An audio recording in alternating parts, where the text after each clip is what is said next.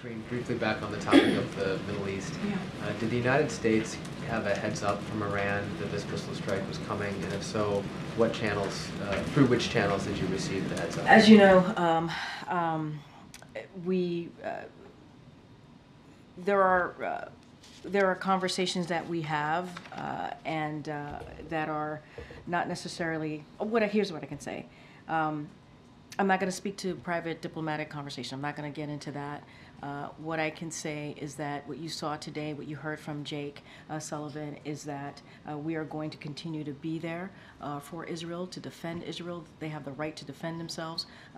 What you saw today, what's happening, the developments of what you saw today, and what you heard from the president directing the Department of Defense to make sure that we assist Israel in what we in the operation that we saw coming from Iran.